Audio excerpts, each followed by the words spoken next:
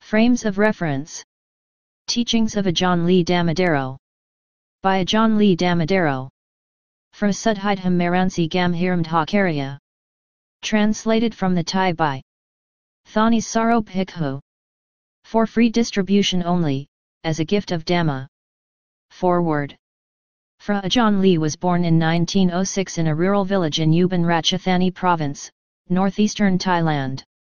At the age of 20 he was ordained as a monk at the temple in his home village, and there began his study of Buddhist doctrine and monastic discipline. He discovered, much to his distress, that life in his temple as in most temples in Thailand at the time had little to do with the practice of the Buddha's teachings. As he wrote later in his autobiography, instead of observing the duties of the contemplative life, we were out to have a good time. Playing chess, wrestling, playing match games with girls whenever there was a wake. Whenever I looked into the books on monastic discipline, I'd start feeling really uneasy. I told myself, if you don't want to leave the monkhood, you're going to have to leave this temple. Soon after making this resolution, he happened to meet a monk of the wandering ascetic tradition founded by Phra Ajaan Sao Kantasilo, 1861–1941, and Phra Ajaan Mun Buridato, 1870–1949. Impressed both with the man's teachings and with his way of life, Ajaan Lee set out on foot to find Ajaan Mun and to become his student. He spent 2 very intensive periods studying with Ajaan Mun, once, that first year, in the forests of Ubon, and then again, 4 years later, at Wat Chadilwang in Chiang Mai. Ajaan Mun and Ajaan Sao were unique in their time in teaching that the way to Nibbana was still open, and the training they gave their students in the direction of that goal was also unique. Involving not only intensive meditation practice, but also the total re-education of the student's character, his habits, values, and powers of observation. As Ajaan Lee wrote in his autobiography, staying with Ajaan Mun was very good for me, but also very hard. I had to be willing to learn everything anew. Some days he'd be cross with me, saying that I was messy, that I never put anything in the right place, but he'd never tell me what the right places were. To be able to stay with him any length of time, you had to be very observant and very circumspect. You couldn't leave footprints on the floor, you couldn't make noise when you swallowed water or opened the windows or doors. There had to be a science to everything you did, hanging out robes, arranging bedding, everything. Otherwise, he'd drive you out, even in the middle of the rain's retreat. Even then, you'd just have to take it, and try to use your powers of observation. In other matters, such as sitting and walking meditation, he trained me in every way, to my complete satisfaction. But I was able to keep up with him at best only about 60% of the time. After Ajaan Lee's second period of training, Ajaan Mun sent him out into the forests of northern Thailand to wander and meditate on his own. Ajaan Lee's wanderings eventually took him through every part of Thailand, as well as into Burma, Cambodia, and India. Of all of Ajaan Mun's students, Ajaan Lee was the first to bring the teachings of the forest tradition into the mainstream of Thai society in central Thailand. In 1935 he founded a temple, Wat Pa Klong Kong, in a cemetery near Chanthaburi, on the southeast coast. And in 1955 he founded Wat Azokaram in a marshy area at the mouth of the Chao Phraya River on the outskirts of Bangkok. He drew students, monks and lay people, men and women from all levels of society and all walks of life. In 1957 he was given the ecclesiastical rank of Chao Kun, with the title Phra Suddhidhammaransi Gambhiramedhacariya. He passed away in 1961. Even in his last years, though, he continued to retreat regularly into the forest. To quote again from his autobiography, "Living in the forest, as I like to do, has given me a lot to think about. It's a quiet place, where you can observe the influences of the environment. Take the wild rooster, if it went around acting like a domestic rooster, the cobras and mongooses would make a meal of it in no time. So it is with us, if we spend all our time wallowing in companionship, we're like a knife or a hoe stuck down into the dirt, it'll rust easily. But if it's constantly sharpened on a stone or a file, rust won't have a chance to take hold. So we should learn always to be on the alert. Living in the forest, the mind becomes confident. The Dhamma you've studied or even that you haven't studied will make itself clear, because nature is the teacher. It's like the sciences of the world, which every country has used to develop amazing powers. None of their inventions or discoveries came out of textbooks. They came because scientists studied the principles of nature, all of which appear right here in the world. As for the Dhamma, it's just like science, it exists in nature. When I realized this, I no longer worried about studying the scriptures, and I was reminded of the Lord Buddha and his disciples. They studied and learned from the principles of nature. None of them followed a textbook. For these reasons, I'm willing to be ignorant when it comes to texts and scriptures. Some kinds of trees sleep at night and are awake during the day. Others sleep by day and are awake by night. Introduction. This book on the frames of reference is based to some extent on my own thoughts and opinions. In some spots it may not be directly in line with the original texts, because my primary aim has been to get to the heart of the matter, so that it can be conveniently put into practice. Those who hold zealously to the texts may feel that what I have written is wrong, but as for me, I feel that whoever is able to practice in line with what is written here will find that it can be taken as a guide to the true principles of concentration, discernment, and release. To hold to the texts isn't wrong, but they should be held to intelligently, just as in medicine. A doctor who thinks that the only way to cure a fever is to drink a concoction of boiled neem and quinine leaves is wrong. Some doctors may add the leaves of other trees, some may make a concentrated extract, others may vary the dosage. In the same way, when practicing the Dhamma, to go no further than the texts may in some cases be wrong. Actually, any path that leads to the abandonment of defilement and to release from suffering is right. The value of medicine lies in its ability to cure disease, the value of a method of practice lies in its ability to get rid of defilement.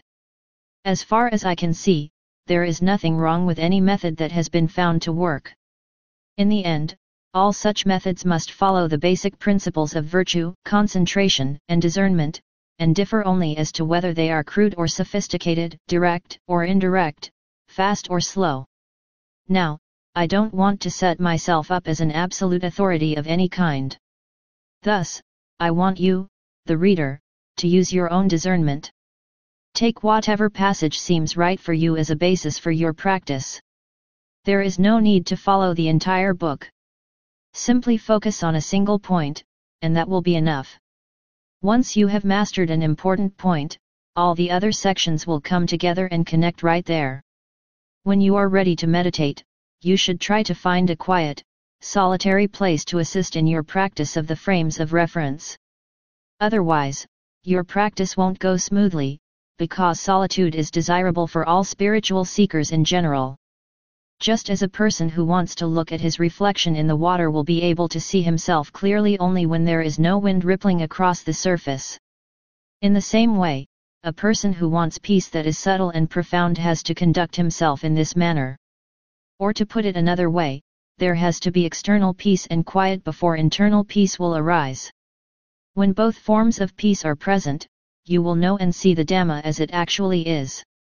So when you put this form of meditation into practice, you should first say your chants and pay respect to the Buddha in whatever way you are accustomed to, and then begin sitting in meditation.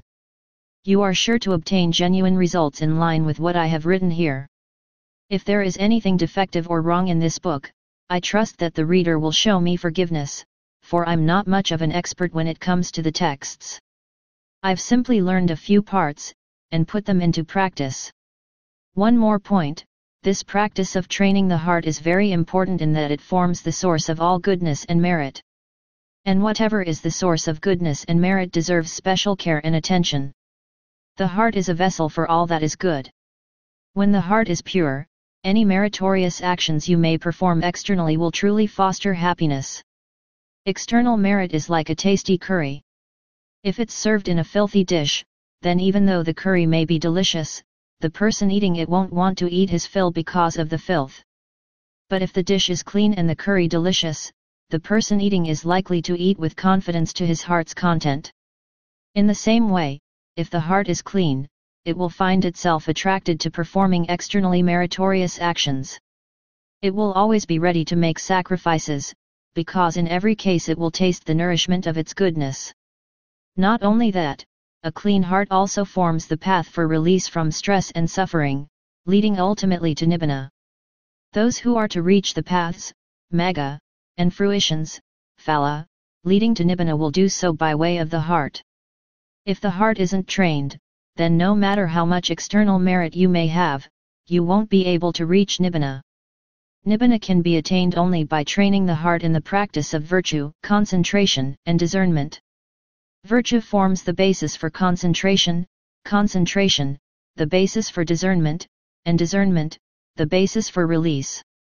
Concentration is especially important because it forms the basis for discernment and intuitive understanding, Jnana, which are the crucial factors of the path. You can't do without concentration. If concentration is lacking, you can gain nothing but jumbled thoughts and conjectures, without any sound support. Concentration is like a nail, and discernment, a hammer. If the nail isn't held firm and straight, the hammer will strike it only hit or miss, and the nail will never get through the board. For the heart to penetrate the world and get through to the highest Dhamma, it must take a firm stance in concentration so as to give rise to intuitive understanding. Intuitive understanding can occur only to those who have centered the mind in concentration. As for discernment, it's something we all have, but if it lacks intuitive understanding, it can never get beyond the world. For this reason, we should all take an interest in the factors that form the path leading beyond suffering and stress to abundant well-being. If you have questions about any part of this book, please feel free to ask at any time. The merit coming from the writing of this book, I ask to dedicate to all those who have felt inspired to help pay for its printing costs so that it can be distributed freely as a gift of Dhamma. May the power arising from this gift bear them fruit, so that whatever they aspire to that is upright and just may succeed in bringing them happiness in every way. Phra Ajaan Lee Dhammadharo. Wat Pa Klong Kong. The Shrimp Canal Forest Temple. Chanthaburi, 1948. Frames of Reference. An explanation of the 4 frames of reference, which are for those who put them into practice a means for freedom from defilement. 1. Kayanupasana Satipatthana, being mindful of the body as a frame of reference. 2. Vedananupasana Satipatthana, being mindful of feelings as a frame of reference. 3. Citanupasana Satipatthana, being mindful of the mind as a frame of reference. 4. Dhammanupasana Satipatthana, being mindful of mental qualities as a frame of reference. In order to use these 4 frames of reference as a means for centering the mind, you must first familiarize yourself with the following 3 qualities. Otherwise, you can't say that you are standing firm on your frame of reference. The truth of the matter is that the translations given above are too narrow for in dealing with the frames of reference. Mere mindfulness isn't enough.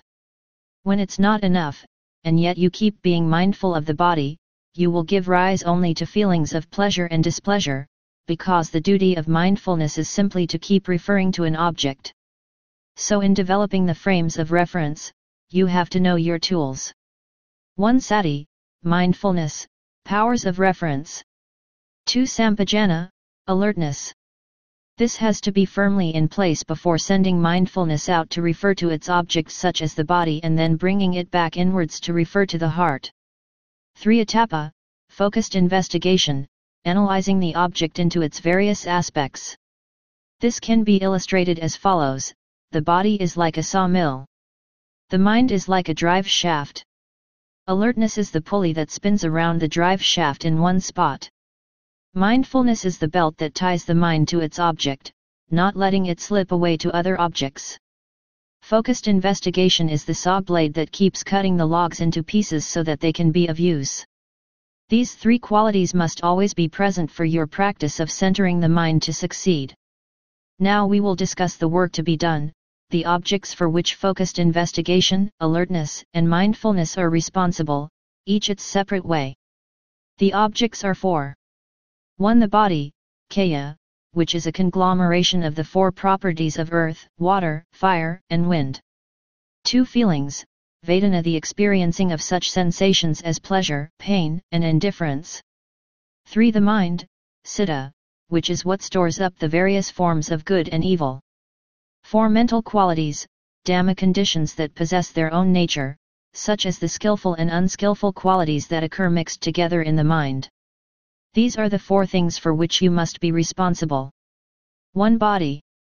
The term body here refers to conglomerations of the 4 properties, both those that have consciousness directing them and those that no longer do, but that still appear to the eye.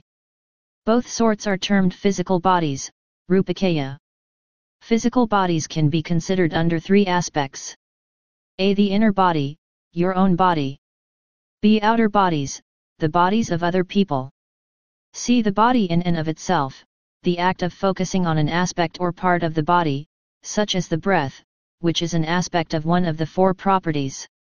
This is what is meant by the body in and of itself. The body, whether inner or outer, is simply a matter of the 4 properties. Now that you know your duties, you have to perform them properly. Sampajana, keep your alertness in place, right at the mind within. You don't have to direct it anywhere else. Sati, your powers of reference have to be all round. In other words, refer inwardly to the mind and then out to the object, in this case, the body, and then watch after the mind and its object to make sure that they don't slip away from each other. Atapa, focus on investigating the body, analyzing it into its various aspects. This can be done in any of 5 ways.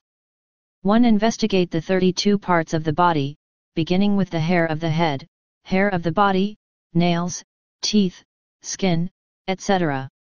Make a thorough survey and evaluation. If this method doesn't calm the mind, go on to 2. Investigate the various repugnant aspects of the body, beginning with the fact that the body is a conglomeration of all sorts of things. In other words, it's a burial ground, a national cemetery, filled with the corpses of cattle, pigs, ducks, chickens, sour, sweet, greasy, salty, gathered and aged in the stomach, filtered and distilled into blood, pus.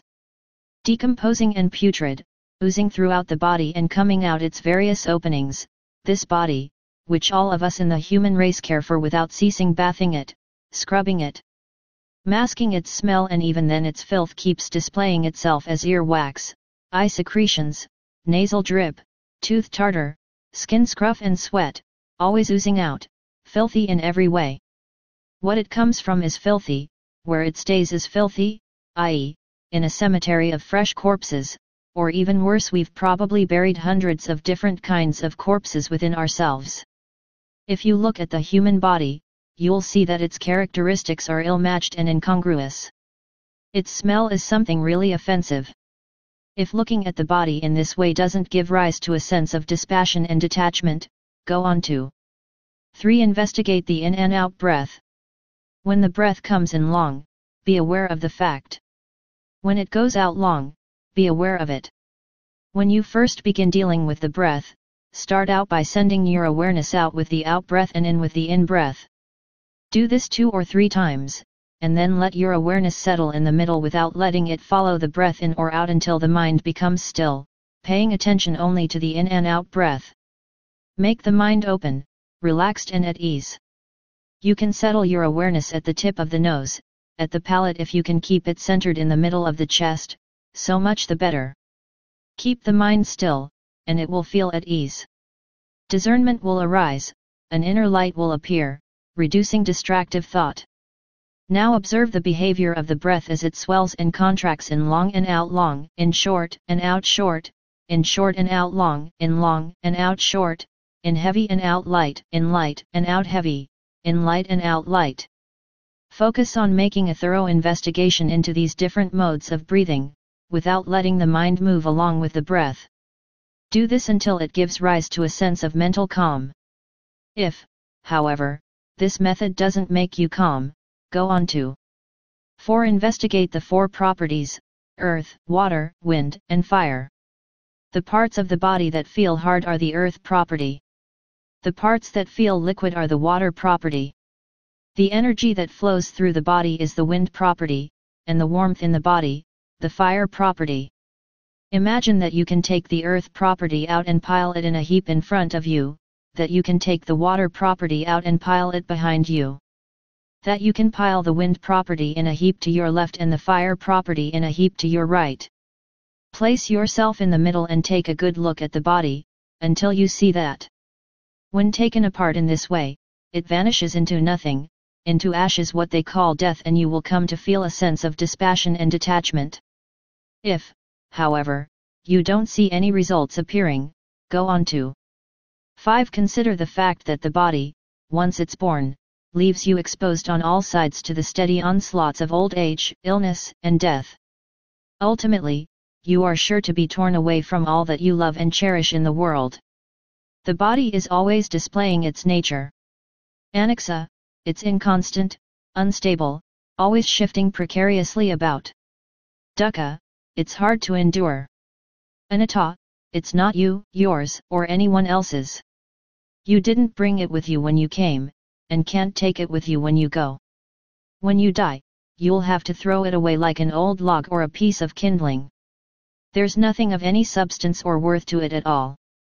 When you consider things in this way, you'll come to feel a sense of dispassion that will make the mind steady, still and firmly centered in concentration. These 5 activities are the duties of your focused investigation, fighting to see the true nature of the body. As for mindfulness, it has to follow its own duties, referring to the object under investigation, at the same time referring to the mind within. Don't make reference to anything else. Keep check on whether or not you have your mind on what you're doing, this is alertness. Keep track of your mind, observing it at all times to see in what ways it might be acting or reacting on you. Keep your awareness of this always in place, right at the heart. All the activities mentioned here are aspects of taking the body as a frame of reference. Whether you are dealing with the inner body, with outer bodies, or with the body in and of itself, you have to use the 3 qualities mentioned above. Only when you have them fully developed can you say that you are developing the great frame of reference, Mahasatipatthana. Normally, mindfulness is a quality we all have, but when it lacks alertness, it falls into wrong ways, becoming wrong mindfulness. But when you can follow the methods outlined above, you are sure to develop a disinterested steadiness of mind. You will come to feel a sense of dispassion and detachment that will make the mind quiet, calm, and unperturbed. This is the ladder of liberating insight, Vipassanana, leading to Nibbana, which people of wisdom and experience have guaranteed. Nibbanam paramam sukham. Nibbana is the ultimate ease. This ends the discussion of keeping the body in mind as a frame of reference. 2 feelings. The word feeling refers to the experiencing of sensations that arise from one's own actions, or kamma. There are 3 sorts of feelings: inner feelings or moods, outer feelings, and feelings in and of themselves.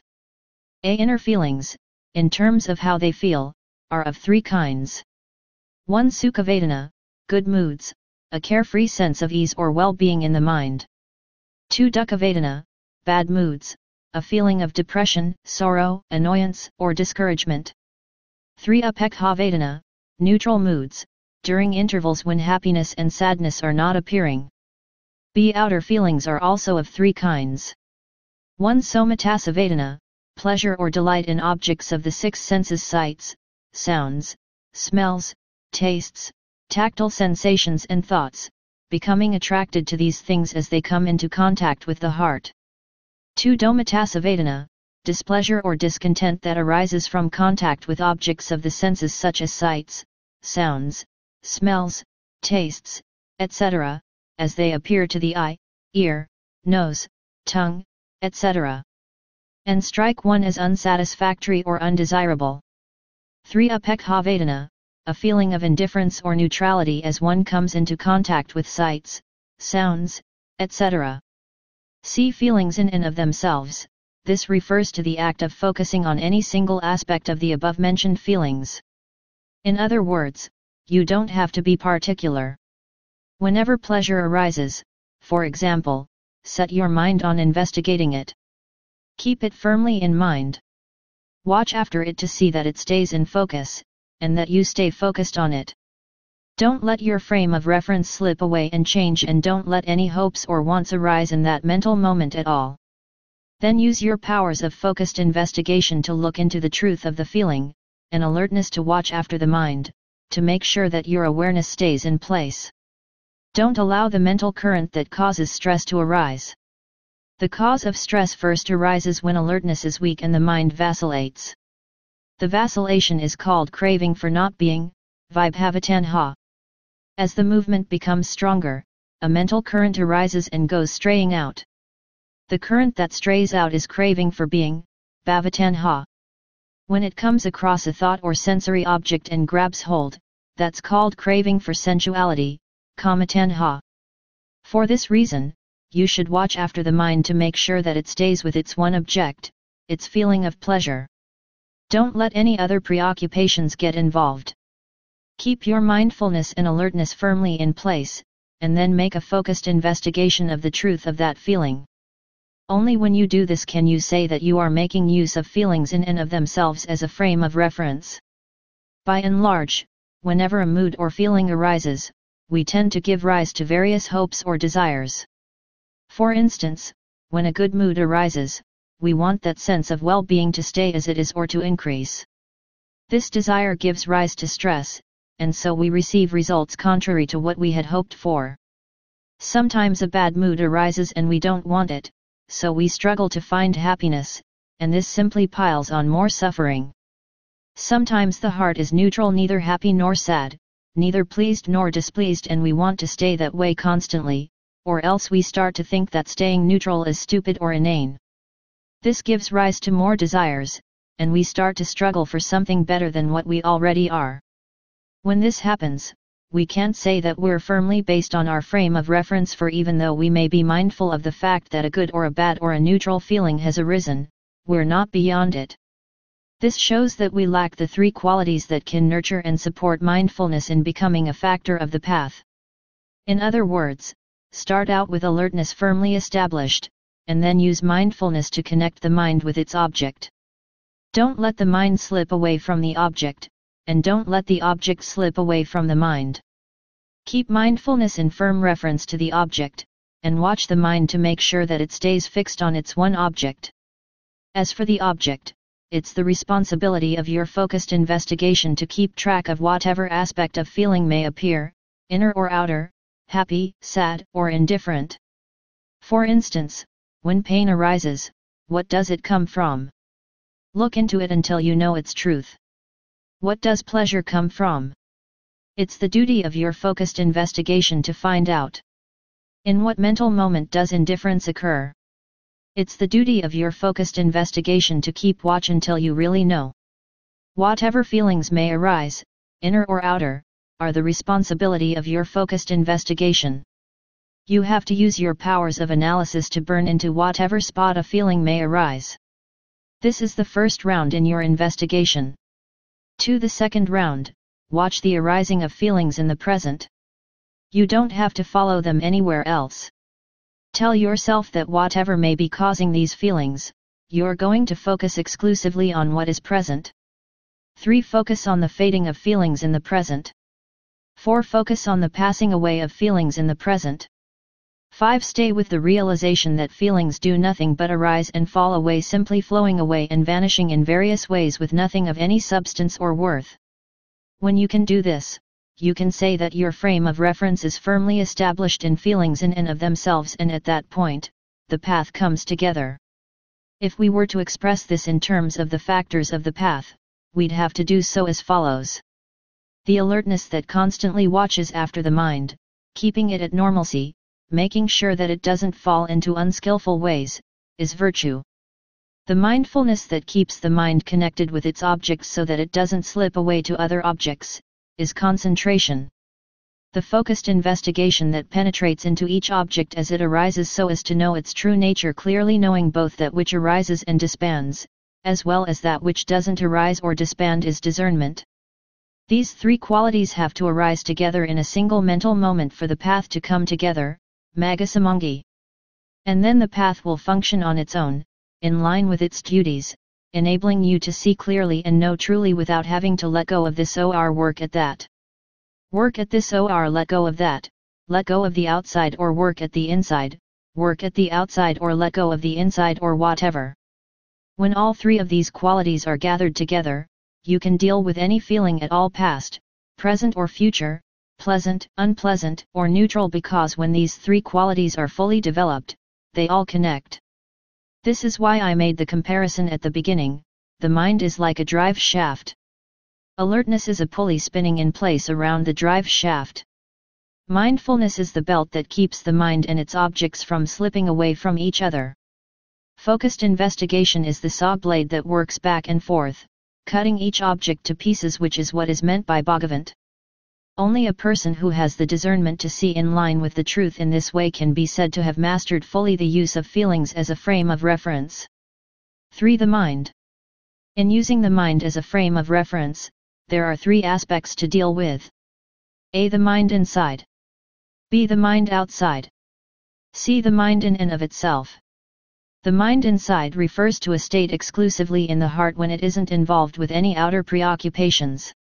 The mind outside refers to its interaction with such outer preoccupations as sights, sounds, etc. The mind in and of itself refers to the act of singling out any aspect of the mind as it appears, whether inside or out. As for the modes of the mind inside, there are three. 1. Ragasiddha, a mental state infused with desire or passion. 2. Dosasiddha, a sense of inner irritation and displeasure. 3. Mohasiddha, a cloudy, murky, or confused state of mind, in which it is unable to consider anything, in short, delusion. The mind outside is divided into the same three aspects: states of passion, irritation, and delusion, but these are said to be outside because once any of these aspects arises, it tends to go out and latch onto an outer preoccupation that simply serves to further aggravate the original state of passion, irritation, or delusion. The mind then doesn't clearly or truly understand its objects. Its knowledge goes off in various directions, away from the truth. Seeing beauty, for instance, in things that aren't beautiful, constancy in things that are inconstant, pleasure in things that are painful, and self in things that are not self. All of these things are aspects of the mind outside. The mind in and of itself refers to the act of singling out any one of these aspects of the mind. For example, sometimes passion arises, sometimes anger, sometimes delusion. Whichever aspect may be arising in the present, single it out. With your alertness firmly in place, be mindful of that aspect of the mind, without making reference to any other objects and without letting any hopes or wants arise in that particular mental moment at all. Then focus unwaveringly on investigating that state of mind until you know its truth. The truth of these states is that sometimes, once they've arisen, they flare up and spread, sometimes they die away. Their nature is to arise for a moment and then dissolve away with nothing of any substance or worth. When you are intent on examining things in this way with your mindfulness, alertness and powers of focused investigation firmly in place, then none of these defilements, even though they may be appearing, will have the chance to grow or spread.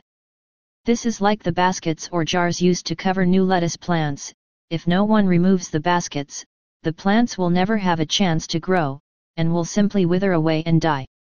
Thus you have to keep your alertness right with each mental state as it arises. Keep mindfulness constantly referring to its object, and use your powers of focused investigation to burn into those defilements so as to keep them away from the heart at all times. To put this another way, all of the mental states mentioned above are like lettuce or green gram seeds. Mindfulness is like a basket. Alertness is the person who scatters the seeds, while the power of focused investigation is the heat of the sun that burns them up.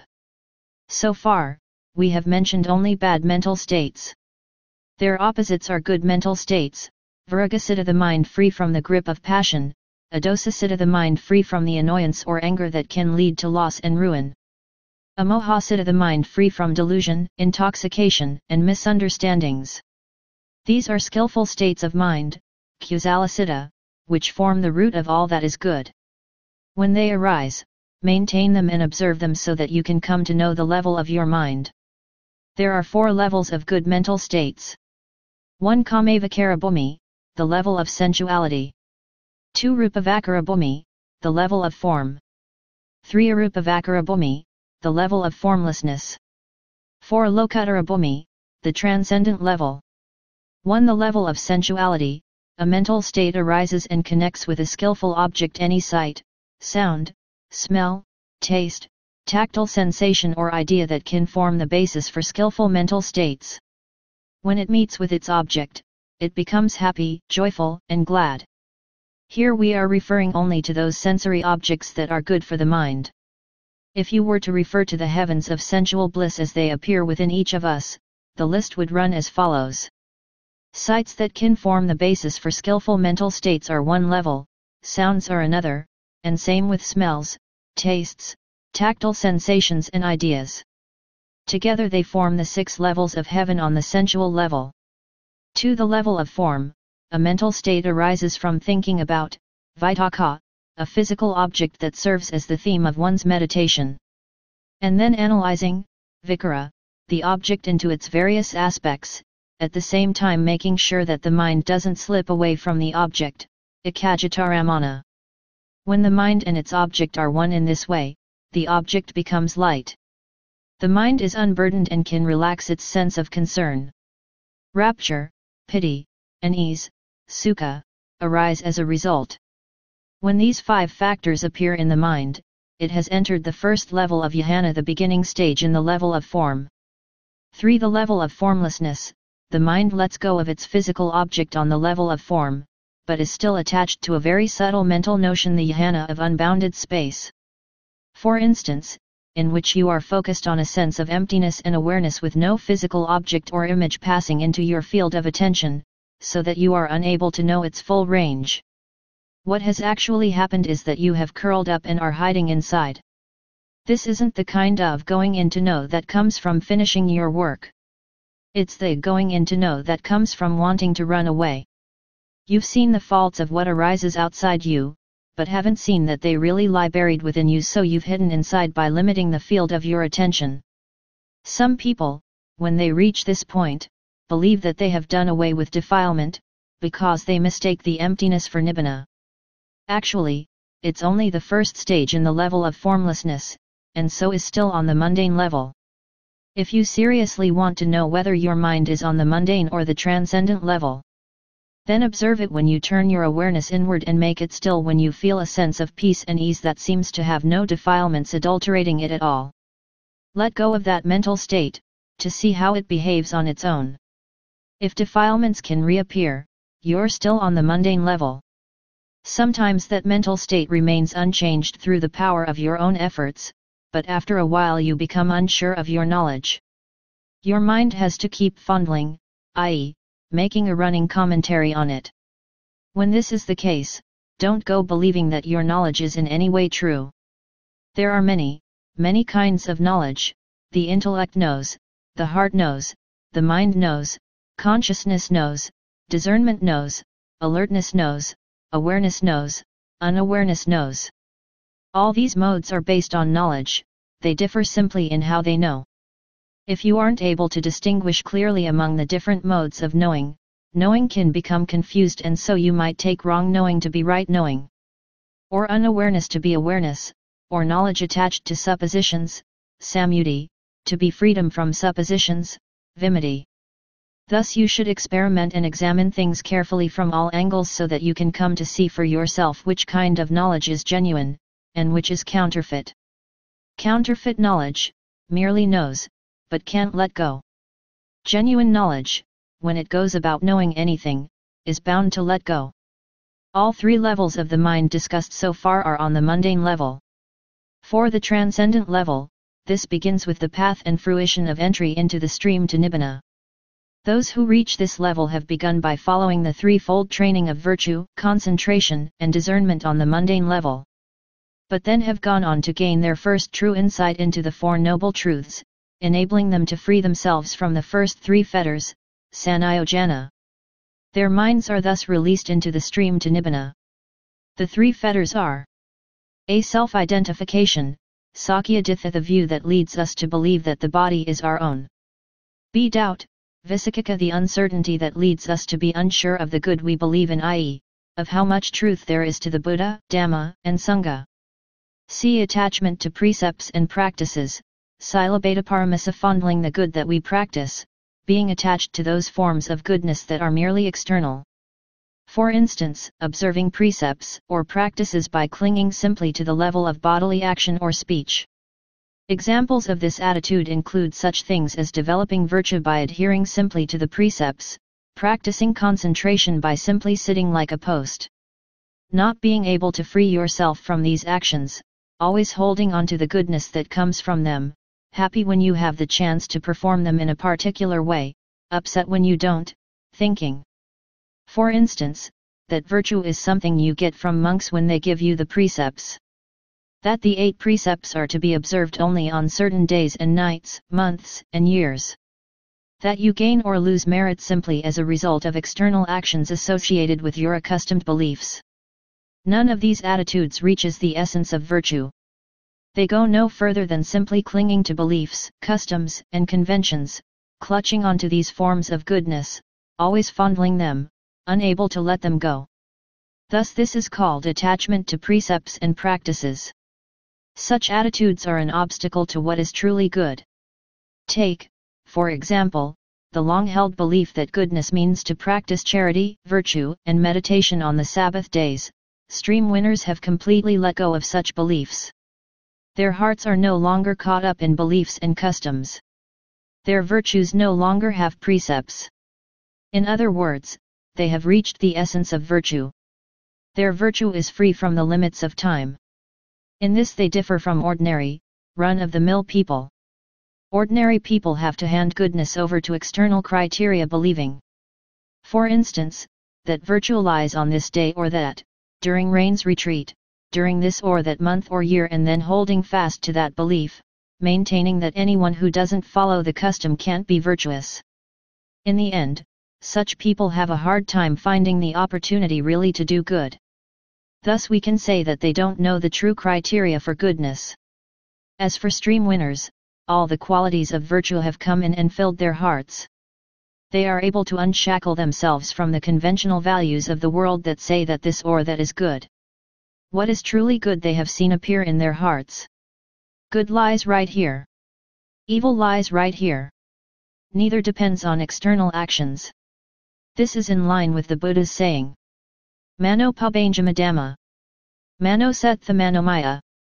All matters are preceded by the heart. Excelled by the heart. Achieved through the heart. This is what is meant by stream winner. Stream winners are like people who have rowed their boats into the main current of the Chao Phraya River, and so are destined to float down to the river's mouth and into the sea of Amida deathless Nibbana. There are 3 ways they can reach the sea. 1. The lowest level of stream winner is like a boatsman who leans back with his hand simply placed on the rudder. This level of stream winner reaches the goal slowly. 2. The second level is like a boatsman who has his foot on the rudder, his hands on the oars, and rows along. 3. The third level, the boat is equipped with a motor and the boatsman is at the steering wheel, and so he reaches the goal in practically no time at all. This reaching the stream to Nibbana is the beginning stage of the transcendent level. If you were to simplify the 3 fetters, you could do so as follows: to be attached to the body as being one's own is self-identification. To be attached to the actions of the body is attachment to precepts and practices. Not knowing how to separate the mind from the body or from one's actions makes one unable to see clearly and know truly. This leads to uncertainty and doubt. These are simply my opinions on the matter, so you who read this should consider things carefully on your own. This ends the discussion of the transcendent and mundane skillful states of mind. When you know the characteristics of the various mental states, you should use the 3 qualities mentioned above as your tools. Keep your mindfulness, alertness, and powers of focused investigation firmly in place at the mind. To be able to gain knowledge, you have to use the power of focused investigation, which is an aspect of discernment, to know how mental states arise and fall, pulling out, taking a stance, and then returning into stillness. You must keep your attention fixed on investigating these things constantly in order to be able to know the arising and falling away of mental states, and you will come to know the nature of the mind that doesn't arise and doesn't fall away.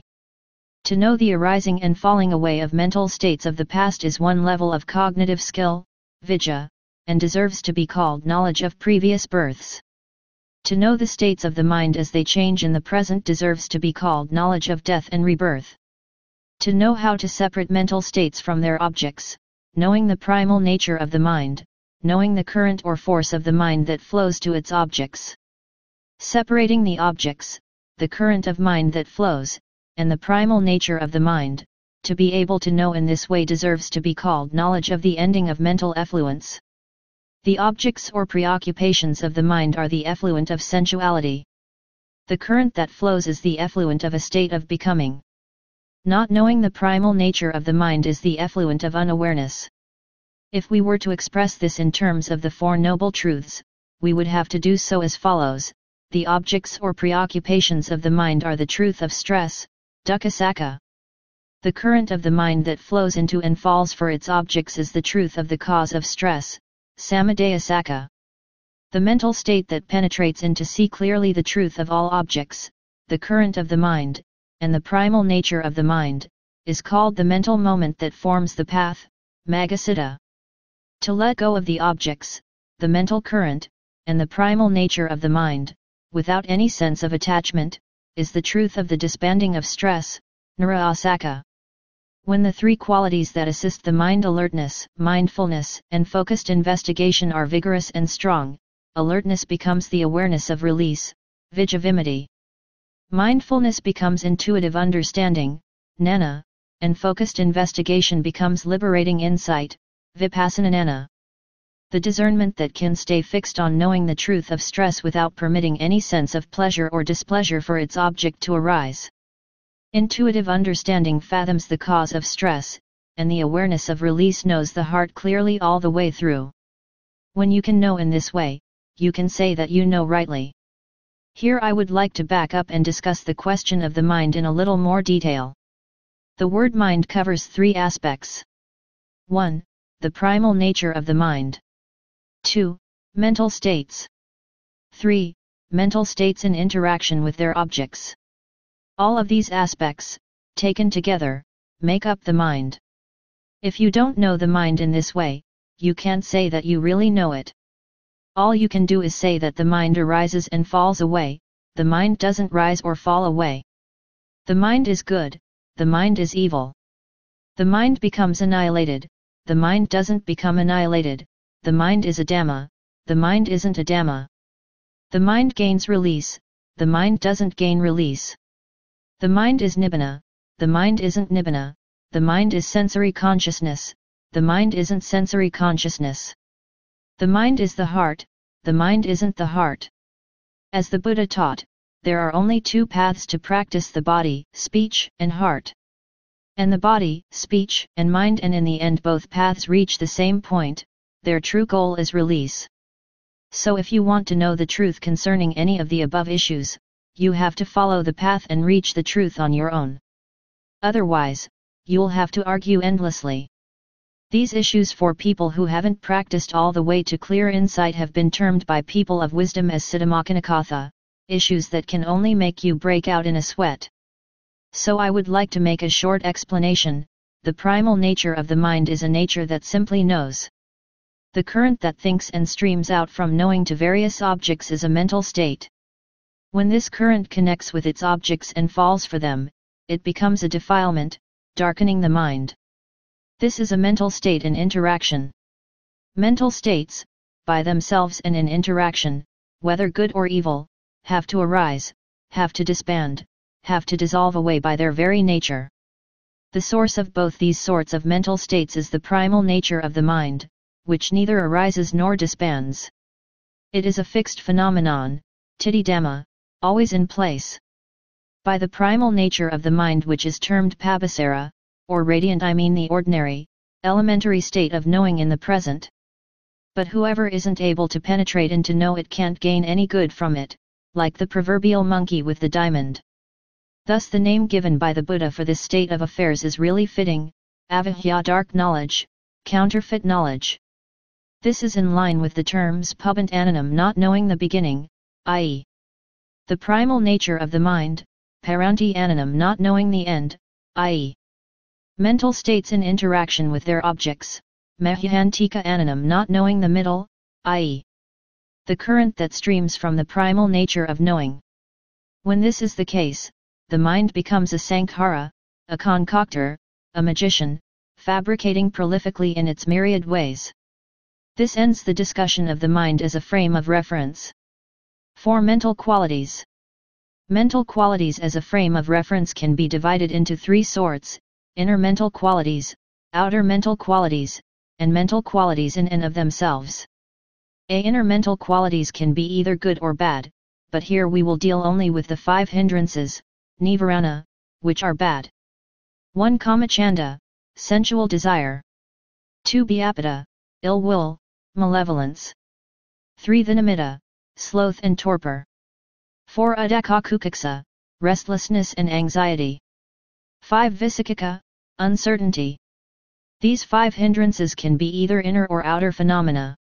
For example, 1. The mind gives rise to desire, but hasn't yet streamed out to fix its desires on any particular object. 2. The mind gives rise to a sense of irritation and discontent, but without yet fixing on any particular object. 3. A state of torpor arises in the mind, without yet fixing on any particular object. 4. The mind is restless, anxious, and disturbed on its own, without yet fixing on any particular object. 5. The mind is doubtful and uncertain, unable to think anything through but without yet fixing on any particular object. It's simply that way on its own. If these 5 hindrances are still weak and haven't yet streamed out to become involved with any external objects, they are called inner mental qualities. Outer mental qualities simply come from the inside. 1. Once the mind has given rise to a sense of desire, it streams out and fixes on such external objects as sights, sounds, smells, tastes, etc. 2. Once the mind has given rise to a sense of irritation, it streams out and fixes on a sight, sound, smell, taste, etc., and then dislikes its object, wanting it to be destroyed. 3. The mind, already in a state of torpor, streams out and fixes on an outer object. Once it has fixed on the object, it then becomes even more torpid. 4. The mind, already restless, streams out to fix on such outer objects as sights, sounds, smells, tastes, etc. 5. A mental state of uncertainty arises in the mind, and the mind lets it stream out to fix on such external objects as sights, etc. These are thus called outer mental qualities. When any mental quality first arises in the mind, it's called an inner quality. When it flares up, grows stronger and streams out to an outer object, it's called an outer quality. See mental qualities in and of themselves. This means to focus on any one of these hindrances because not all 5 hindrances can appear in the same mental moment. You can thus pick out any hindrance at all to focus on and examine. For example, suppose that sensual desire has appeared. Keep your alertness firmly in place at the heart, and use your powers of reference to keep the mind on the phenomenon. Don't waver, and don't let any hopes or wishes arise. Keep your mind firmly in one place. Don't go dragging any other objects in to interfere. Focus your powers of investigation down on nothing but the quality appearing in the present. As long as you haven't gained clear, true insight into it, don't let up on your efforts. When you can do this, you are developing mental qualities in and of themselves as a frame of reference. The qualities mentioned above are all unskillful qualities, akusala dhamma.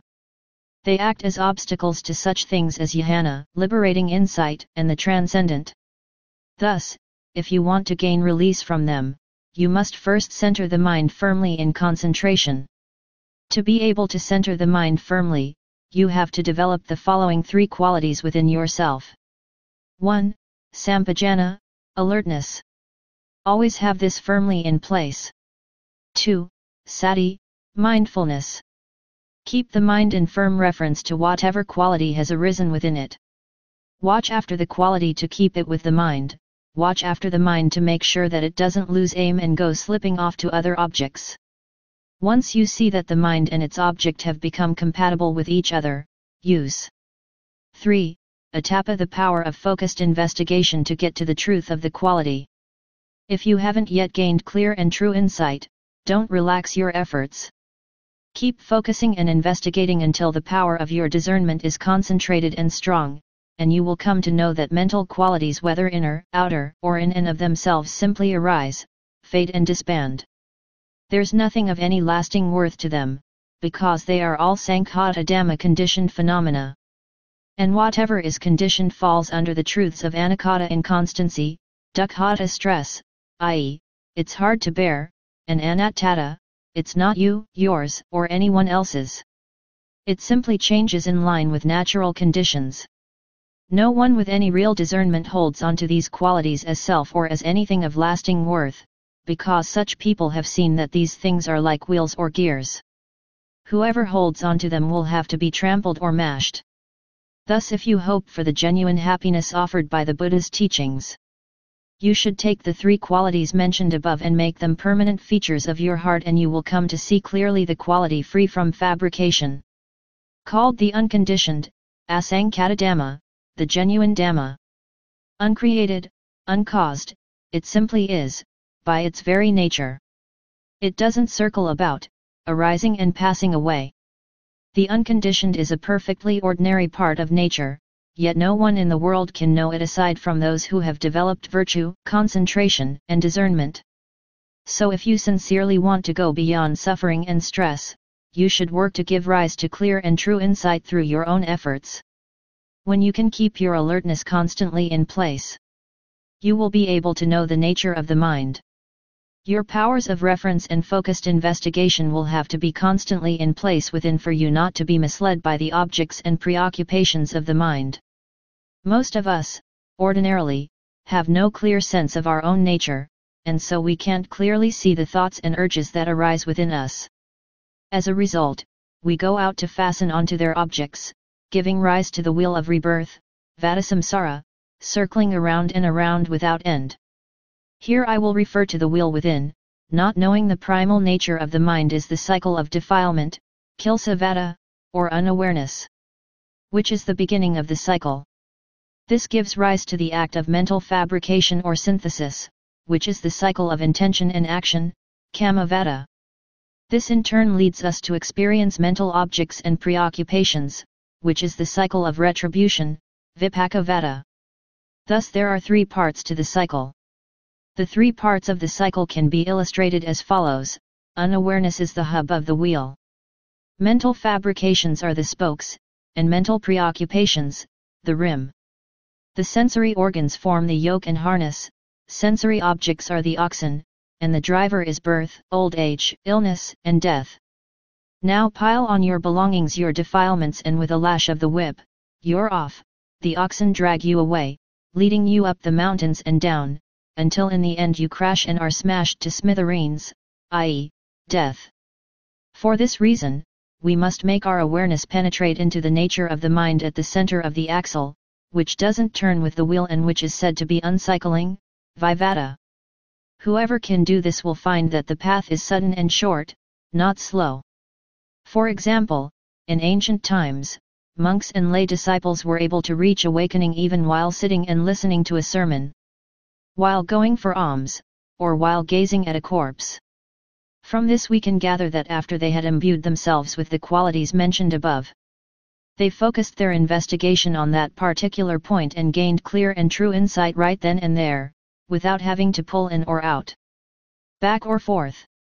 They were able to let go naturally, with no in or out, no coming or going. Those who investigate will see the truth. Some people believe that they will have to abandon all mental preoccupations before they can train the mind. But the truth of the matter is that the mind is usually deluded right there at its preoccupations, and the spot where you are deluded is the spot you have to investigate. If you don't solve the problem right where you're deluded, don't believe that you can let go by running away. Even if you do run away, you'll end up coming back and falling for the same old preoccupations once more. People of discernment, though, whether they deal with what is inside or out, can give rise to virtue, concentration, discernment, and release in every context. They have no sense that the inside is right and the outside wrong, that the inside is wrong and the outside right, or that the inside is refined and the outside base.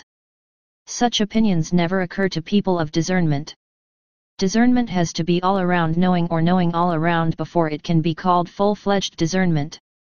Knowing all around means to know the inside first and then the outside. All around knowing means to know the outside first, and then to bring that awareness all the way in. This is why they are called people of discernment. They can bring the outside in, what is base they can make refined. Past and future they can bring into the present, because they have brought the parts of the path together in equal measure: mindfulness, alertness, and focused investigation, each performing its duties, forming the way that leads beyond all suffering and stress. Those who can do this will be able to reach the truth in any posture. All that will appear to them will be the condition of stress, sabhava-dukkha, and the condition of things in themselves, sabhava-dhamma. To see things this way is called yathabhutanana, seeing things for what they really are. Summary. The four frames of reference can be reduced to two: physical and mental phenomena, or another way of putting it, body and mind. Even though they are divided into four, it is simply the current of the mind that is divided. When you come to the essence of the practice, it all boils down to the body and mind. If you want really to simplify the practice, you should focus on investigating the body, and then focus on investigating the mind. 1. To focus on investigating the body. Be aware of any one aspect of the body, such as the breath, and then when you can keep focused on it accurately, spread your awareness to observe other aspects of the body, examining them from various angles. While making your investigation, though, don't let go of your original focus, the breath. Keep examining things until you've gained clear and true insight into the aspects of the body, and the mind becomes more quiet, still and subtle than before. If anything arises while you are investigating, don't fasten onto it in any way. 2. To focus on investigating the mind, set your awareness at one spot or another, and keep that awareness perfectly still. After your mind has been still long enough, examine the ways it then changes and moves, until you can see that its movements, whether good or bad, are simply a form of fabrication, sankhara.